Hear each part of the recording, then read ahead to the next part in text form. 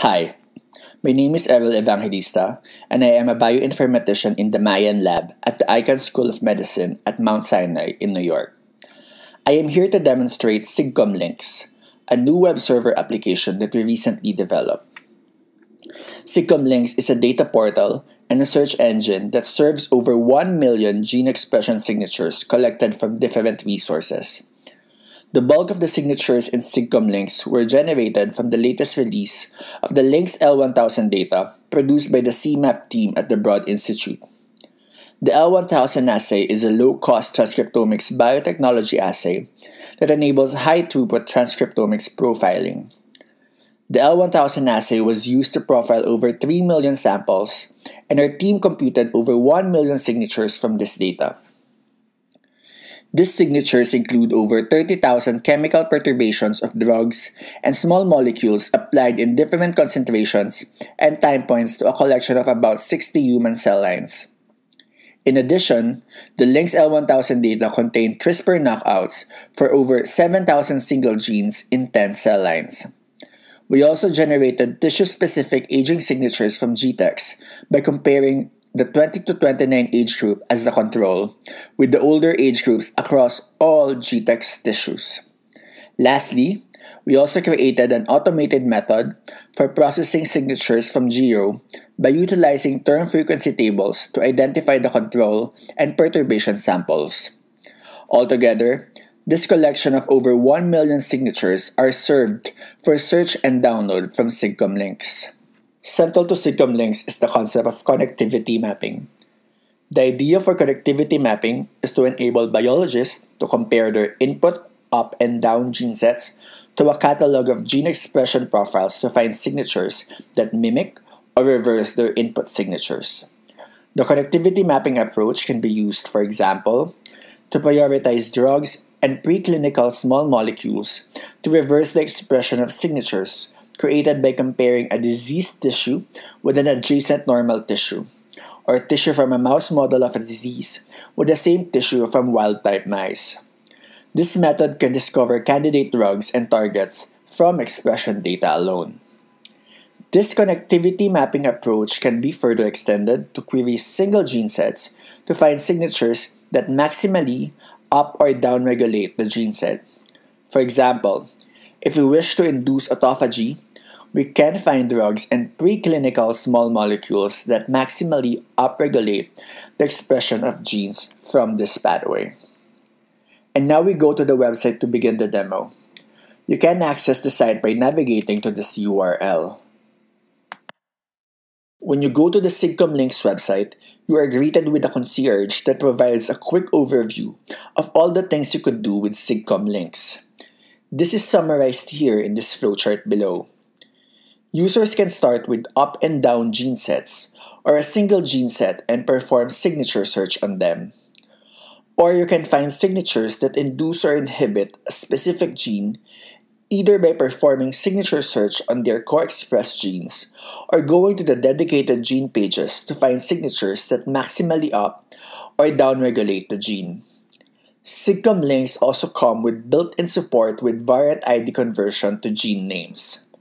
Lastly, you can perform term search to query signatures from SigCom Links or retrieve gene sets based on literature conventions or from processed annotated libraries. Let's start with an input of up and down gene sets. This redirects you to the signature search page for up and down gene sets. To start the search, you can enter your genes in these two forms. These forms accept gene names and ensemble IDs as input and also provide supports for variants. Input is validated in real time so you can get feedback on which genes have no known matches in the database, as well as get suggestions for some gene entries. Now let's try clicking on the example input. Optionally, you can provide the description of your input in this box before clicking the search button.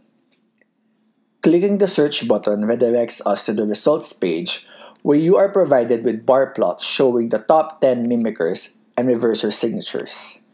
Hovering over the bar shows you the name of the signature as well as its corresponding z-sum. Here you can see all the datasets we collected from the automated geosignatures, GTEx aging signatures, L1000 datasets for chemical perturbation, CRISPR knockouts, overexpression, etc. And we also constructed consensus signatures for each chemical perturbagen and CRISPR knockout targets, so users can easily rank how well a drug or a gene target mimics or reverses their input. Clicking on one of these expands the window, which provides more information. Here you can see the top 10 mimicking and reversing chemical perturbation in both bar and tabular form. Now suppose you enter the genes that are up or down regulated by disease. With these results, you are able to see potential drugs that reverse the disease signatures and in what context. In other words, what cell line, what dosage, what time point. You can download this table to explore the metadata of the top signatures, as well as download the rank matrix that shows the ranking of your input gene sets with respect to the top reversers. Additionally, you can view the clustergram to see how the input genes are ranked. The URL for this analysis is persistent and can be easily accessed by clicking on the Share button here. Now let's go back to the concierge. Users with single gene sets can use them as input to retrieve signatures that up or down regulate their input gene set. This is pretty much the same as the up and down gene set demonstration we had earlier, but this time with just one box. It does real-time validation of genes and support gene names, ensemble IDs, and variant IDs. Now let's try our example input. As you can see, the results page is the same, showing bar charts for different resources, but this time, instead of mimickers and reversers, these are labeled as up and down, indicating that these resulting signatures up or down regulate the input gene set. Clicking on Expand provides an expanded view of the results with the bar charts as well as the downloadable tables. Users can also click on Clustergrammer to view a clustergram of the input gene ranking with respect to the top 10 up and down regulating signature results. The single gene and single variant buttons provides you with the same option. SigCom links support variant names, which it then converts to gene name. For these two buttons, you are provided with two options. The first one queries for the top genes that positively and negatively correlate with the input gene. You see, we are redirected back to the signature search page, and we can use the form we have here at the bottom to query for genes. Autocomplete is provided, and variant names are automatically converted. This queries Arches4 API for the co-expressed genes and feed it as an input for signature search. This allows us to find drugs or targets that may potentially induce or inhibit the input gene. The other option we have for a single gene or variant is the retrieval of signatures that maximally up or down regulate them. If we click this button, we are redirected to this page where we can search for a gene or a variant name. You are provided with three options. First is to go to the gene page, and then the last two are the appeters. The first one redirects you to the page dedicated for that gene, and it provides you with tables showing the top signatures that up or down regulate the gene. These tables show the metadata for the signatures, as well as the score that was used to rank these genes. Users can also download the information on this table using this convenient button. These signatures are grouped by dataset, and you can explore the top signatures per dataset using this drop-down menu.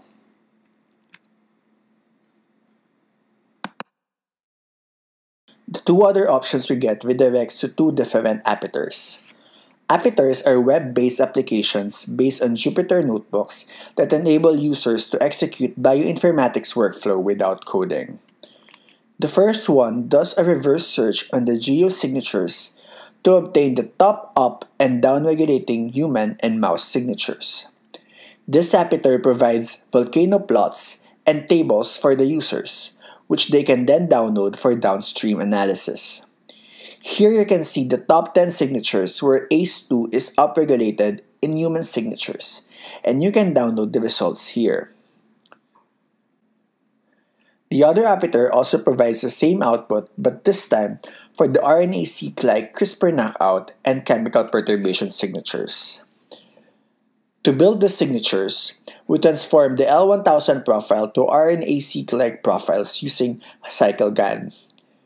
The motivation for this is to provide signatures with full coverage of genes compared to L1000 that provides expression levels for 978 landmark genes as well as the other inferred genes.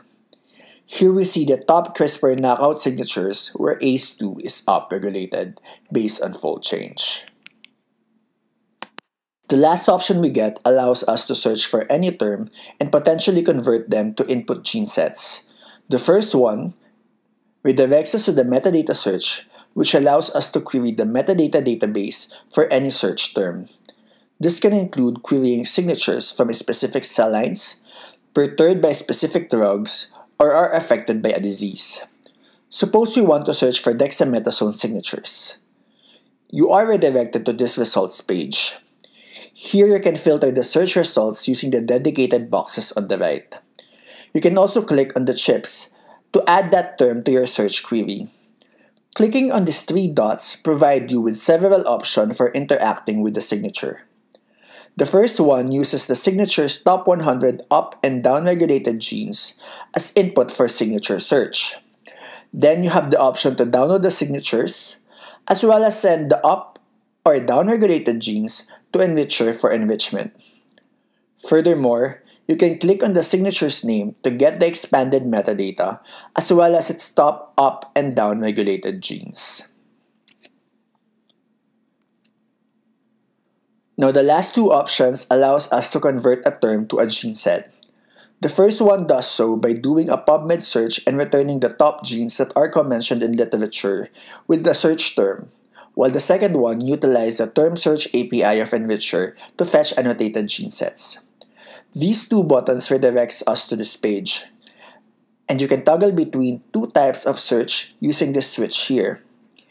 You can enter a term here, suppose wound healing, select whether you want to get the signatures that induce or inhibit the term, and click search. This fetches the gene set and performs signature search on them on chemical perturbation dataset. The results provided are similar with the signature search result, but with this one geared on chemical perturbation signatures only. The download page provides all the metadata and data that we used on the site. This includes level 5 signatures for GTEx, GEO, and L1000 signatures, level 3 and level 5 data for the RNA-seq-like signatures, and characteristic direction coefficient matrices for GEO signatures, as well as other metadata and data. Data packages from the different links DCCs are also available for download. And with that, we've demonstrated the current features of SigCom links. We hope you'll be able to use our tool to accelerate your research for drug and target discovery in systems pharmacology. Thank you.